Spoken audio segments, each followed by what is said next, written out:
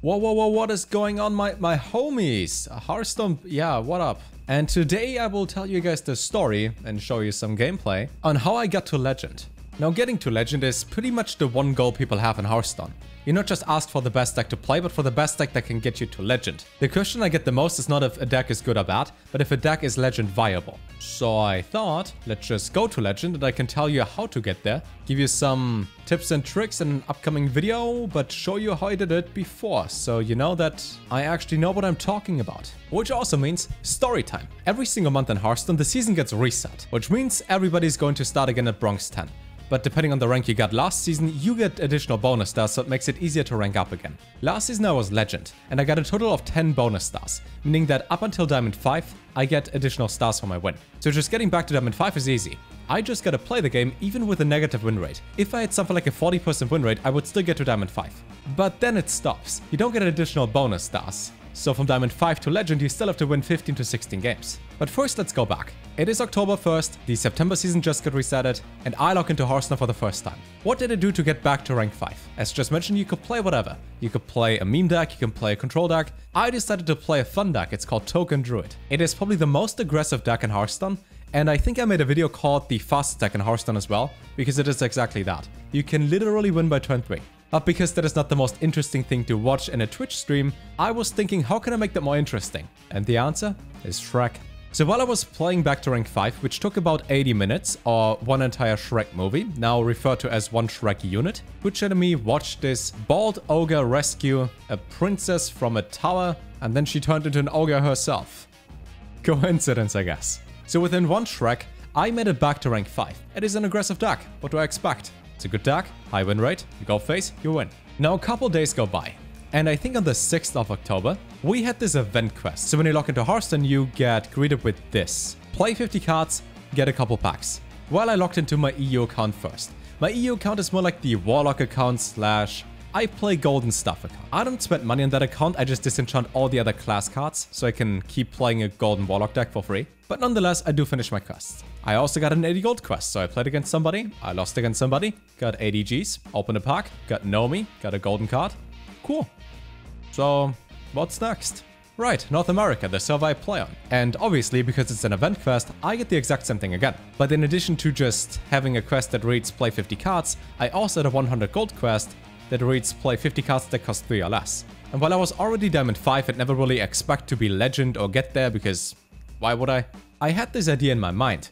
What if I just keep on playing Token Druid? Because the definition of a deck that is full of cards that cost 3 mana or less is Token Druid. You'd play double Embiggen for 0 mana, you play 26 cards between 1 and 2 mana, and then you play double Savage Draw for a 3 mana card. So every single thing you play in here is a card that costs 3 mana or less. Perfect for the quest. And to my surprise, what I didn't fully notice, I was already Diamond 3. That is because I played a couple meme decks, but I didn't lose when I played those meme decks.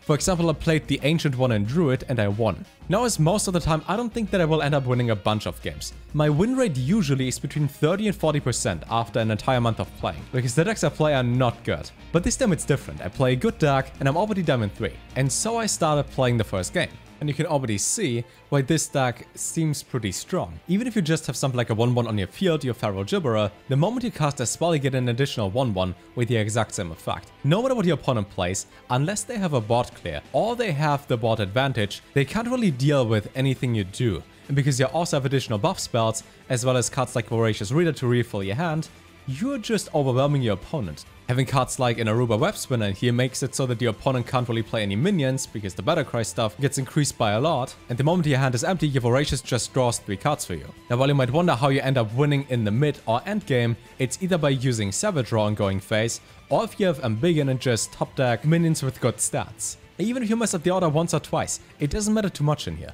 You can actually misplay more than once, and if your opponent has bad RNG, like let's say they have Dragonbane and they hit face, what do they really do? They fall behind a board, they play I don't know what kind of hunter, and eventually you just overwhelm them and you don't die, making it quite easy to win. But that is like a normal game. Like in many cases, you don't really get a pirate, sometimes you do, you don't always get Embiggen, sometimes you do. When you happen to have Embiggen before you play any pirate, you buff your patches, and when it gets summoned from your deck, it's a 3-3, sometimes even a 5-5. And other times you just top deck patches. But hey, better having a 1-drop than no 1-drop. And it also summons a Brigand. Considering that the opponent not just plays a quest, but also allows us to play Voracious and buff our entire field, we can just refill our hand. Now they might play Burlock or whatever, but you can already tell that we won this game. It's barely turn 3, but the enemy already concedes. And this is how it started. I got like the first 12 cards done on my quest, so I kept on playing because I had to finish that. But we are already at rank 3 stars, meaning in 7 wins I would be legend. In the old system you used to be rank 2 with 4 to 5 stars right now, which seems a lot higher than being rank 3 with 3 stars. So we are basically legend already without even trying. And then good RNG hit me. I encounter a mage, and while I do summon patches on the first turn, and then I test how fast I can click, which by the way is horribly slow, my opponent only uses Ray of Frost. And while we buff our entire field, they just use another Ray of Frost, so we buff the entire field. And then they play Mad Scientist, and it's turn 4 and I top deck Savage Raw, and then I just go face, and they're actually dead. And it's barely turn 4. I'm actually rank 2 now. And I'm like halfway done with my quest, so I had to keep on playing, because I still wanted to finish that. But this was going well, I mean, more than well. I'm not sure what happened, but I guess the game is just nice to me. So we kept on playing to see what we encounter next, and if our win streak keeps on being there. So we can keep on winning. And we face an Even Shaman. They have a totem, they have a second totem, and they're overloaded already. And them being overloaded due to Lightning Bloom means they can't use a Maelstrom Portal next turn. So what we gotta do is go white, and for whatever reason they just mess up the trait. So we use Embiggen, and we buff our board, and our 1/1 Gibberer is like 8/8 in stats in total with the 1/1 that died. In short, the Gibberer itself, it's so much value. It's better than most cards in your entire deck. You drop Naruba, you buff your board, you go face. If your opponent has 1 minion and you have like 5, you're just winning. And every single time you draw a Voracious Reader, especially after Embiggen, the game is usually over. I mean, again, it's turn 4, we draw 3 cards, we head on the board, even though we get patches, there's nothing your opponent can do. Like, even if you just play normal cards starting at turn 3 or turn 4, you just drop minions without effect, you're fine. You might get resetted after it evolves into Maelstrom Portal, but you keep on playing things. And eventually, things your opponent play can be ignored, like a Sea Giant, you use your Savage Draw as always, aim face, and then it might be a slow win, but it's still a win. Almost every single deck in Wild right now doesn't play any taunt minions. I think in the entire time of playing this deck, from Bronx 10 to Legend, I encountered like a card to Defender. Pretty much nobody plays taunt, so even having something like a silence effect is not even needed. So even in the late game, as long as you go white and then use Savage Draw to go face, just buff your entire field and go face, you can still win. And sometimes you have something like the Gout Opener, where you already know based on your turn 1 you're going to win that.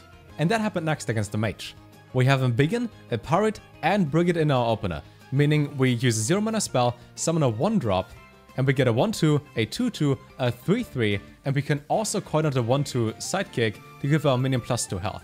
The opponent might draw a secret, but what is a 2/3 that draws a secret against our entire board, which also costs 2 mana? To my surprise, the opponent skips turn 3, so we go face, and they skip turn 4, and then we go face, and then they play a secret, and it turned out to be Ice Block. And I was thinking, do they want to mess with me because they have Reno? But no, they just concede. And that was weird. Why did my opponent not just skip 2 turns, but also just played Ice Block if they want to concede anyways? I still think they just wanted to play Ice Block into Reno and top deck that, but they didn't do it. And the higher my rank got, the more mages I faced. And there was another one. While I had my normal Pirate opener, they coin out their Fire Blast, kill my 2/1. I summon some minions, buff them, they play Mad Scientist, I buff my minions, and I thought the only way they can come back is if they have Flame Ward and deal 3 damage AoE. So I buffed my entire field again, and not a single thing dies besides the 1/1 from Flame Ward, meaning that the entire plan of having a board clear was useless. And they're already down to 1 on turn 4. They had to be incredibly unlucky though, for me to get not just 1, but multiple AoE buffs. If I had not had all 3 AoE buffs, my board would have just been gone. In Hearthstone we called it an outplay and pure skill. And it was kind of funny at this point, because I still wasn't trying. I still don't intend to get to Legend, but I'm already rank 1. And being 3 wins away, or like 9 losses to like rank 5 again, I think we might want to go to Legend here. And I told myself, even if I finish the quest, I will keep on playing this deck until I lose. So we kept on playing, and then we faced the Warlock. And the Warlock played the weirdest deck I have seen so far. It's like they played the old Dark Lair Warlock with self-damaging stuff, but they didn't do anything. I mean, my turn 1 already looks like that, and after they dealt some damage to their own face, They just lost. Like, they played something like Cobalt Librarian as well as Flame Imp and Homunculus over and over and used Raise that. It was a really weird matchup. It's almost like they disenchanted Dark Lair and forgot to put a bug into their deck. And at this point I was at rank 1, 2 stars, so 2 wins away. And I kept on playing. Well, we do face a quest mate, which is usually a good sign. We top deck Patches, which is a bad sign. Then for 2 mana they draw 3 cards, which is a bad sign. They also have 1 Thief and an AoE spell, which is a bad sign. And they get 5 cards from Mana Cyclone, which is a very bad sign. And in other words, yeah, I lost my first game. Every streak comes to an end. And for me, at rank 1, 2 stars, the streak is over. Everything that could possibly go wrong went wrong. Drawing Patches. Your opponent gets a lot of value for free. They get a random AoE spell. Nothing I can do. But I stand true to what I said. When I lose a game, I will stop playing this. And every single time I have to make something like a 50-50 decision and I'm not sure which path I take, I ask for divine advice, you can say. It's called coin flip. If you type that into Google, you can flip a coin. And RNG told me to stop playing. So I logged out of North America, went onto EU, played some Cthulhu Warlock, and lost by playing against a friend for 80 gold. But then I flipped the coin again. Heads, Druid, coin... Okay, we should play Druid now. Just don't give me a mage. Give me something like a Warlock as an opponent that plays Zoo or whatever. Trivia question. The girl in Ninja Turtles. What was her name? Yep, we are back. I'm not sure how that works, but if you believe in RNG and you trust Google coin flip, then yeah, stuff like that apparently happens. This coin flip itself gave me a free win at rank 1. That's insane. But as insane as things can be, and as lucky as you can get, your opponent can also get lucky. So when we do face an event Shaman, we not just top deck Patches, but they also have Maelstrom Portal, and in other words, yeah, this game is over. It was only turn 3, but you can already tell if you play an aggressive deck, you don't need to top deck a card after another to then slowly lose when it's almost guaranteed that you lose. It's better to concede and just play the next game, as the time it will take you to lose could be an entire win. And it was time for the very first mirror match that I played. We have a Begin on turn 1. We have a Pirate. We get 4-5 in stats. That's Yeti stats on turn 1. People used to concede against that, unless your opponent has the exact same thing. And then already on turn 3, they have their first Voracious Reader, so they can refill their hand. Doesn't matter too much, we can remove that, play our own stuff, but you have to keep in mind, at the very first turn I played them Begin, meaning every single minion I top deck is great, but I top deck a spell, and another spell, which means I get absolutely no value when my opponent gets more and more minions. They also get a 4-mana 5/7 Voracious Reader to refill their entire hand, and the turn where I'm going to lose at is when I top deck my own Voracious, so... yeah, drawing 3 spells and then getting Voracious 4 turns late. My luck kinda left me. I don't want to complain, because not just the mage, who stopped playing at like turn 3 and 4, was a free win for me, but also the rogue. But bad draw ended this game, sadly. So we kept on playing. So our opener is broken. We have Jabra, we have a Pirate, we have a Begin. Now, the enemy had a 1-mana spell, the side quest that buffs minions after they summon 5. On turn 2, they hero power, so we removed that. And on turn 3, after they played Master for Battle, we just use Savage Draw and have lethal. We actually have lethal on turn 3. This match lasted 2 minutes, on the time where you started queuing until the very end. That took 2 minutes. So whenever people ask which deck you should play to Legend or to just rank up fast, play aggressive decks. If your win rate is relatively the same between a control deck and an aggressive deck, but the aggressive deck takes 2 to 5 minutes per game and the control deck takes 10 to 20 minutes, you can play like 3 to 5 times as many games with the aggressive deck than a control deck. I might have lost the last mirror match against another Druid, but this time it's different. Our opponent not just draws Patches, while we don't, they also hero power on turn 2, turn 3, and on turn 4 to just waste 6 mana, I guess, making it so that they have no chance of winning. This match was almost depressing, actually. Like when you face somebody playing the exact same deck as you do and you know which cards they have in their deck, and all they do is hero power, which they shouldn't, you almost feel bad for the opponent's draw. But I wouldn't feel bad for being at rank 1, 2 stars. I would feel bad for being at rank 1, 3 stars and losing. But to get there, you gotta win first. And the next match was annoying and weird against the Arena Priest. We have our usual broken opener. You summon a 1/1, you get a Begin, you coin, you buff your entire board, and on turn 1 already, you have 7/7 in stats. Like, in case you didn't believe in this deck until now, it's 7/7 on turn 1. But the opponent has not just 1 but 2 removal spells. And we summon stuff, and they top deck Breath to remove stuff. And then they use Spirit Lash to remove stuff, and then they use Zephrys to remove stuff. But we kept on playing the cards that we top deck. Buff our stuff and go face. And we know on turn 7, there's only one thing the opponent can do because they used Seance earlier. They can play their Zephrys and get a 5-mana card, which should be Brawl. And if they win the Brawl, we lose. but they picked the Taunt Elemental, which just means they're 100% lose. Now at rank 1 and 3 stars, I was confused. Did my opponent not get offered Brawl? Like there are 3 5-mana cards my opponent got offered from Zephrys. What are those cards that they didn't pick Brawl? And then it was time. The time where you might get too nervous. Being at rank 1 3 stars and at your final boss to legend, you become nervous. You become really self-conscious about any decision you make. Because you don't want to mess up. You've come so far. You don't want to drop back down to rank 5. You don't want to start losing now. You want to believe in the dark. You want to have certain cards. And you want to win the game. Final boss time. Here's how I want my opener to be. Hit a pirate, don't drop patches. Wait, that's actually what I wanted. That is perfect. Yeah, that's perfect. And it's not even odd. Just trade to be safe. Consistent.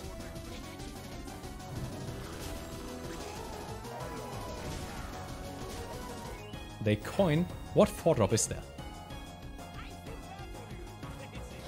That doesn't matter. Just to be sure.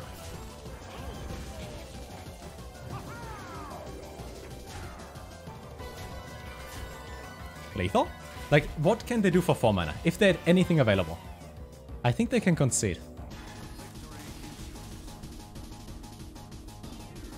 I think I got blessed. All my opponents that played that day. Starting with the mage that just stopped playing things, to the rogue that just instantly conceded, to the priest that didn't pick Brawl, and now to the guy who plays Libram Pure Paladin at rank 1. Thank you. Now, because I do stream live on Twitch, I never know if all of those matches that I play are actually against random opponents, or if people try to Q-snipe me. At least at rank 1, I'm not sure if all my opponents or all my matches are random. What if my opponent was Legend and exactly tried to snipe me and let me win? What if my opponents just recognized my name, saw me playing a real deck at a higher rank, and wanted to be included in a YouTube video by just conceding, or by just playing bad? And if you want to see any of those games, but in longer without me commentating over them, we have a second channel called Daily Solem or Solem Daily. I might have switched the name around. This channel is basically how this channel here used to be, where we have daily uploads, daily gameplay, just me in the game, and you guys in Twitch chat. Where, by the way, we also stream it. Maybe you want to say hello, maybe you don't. Maybe you want to leave a like, maybe you want to sub. All those things are up to you. But until then, take care.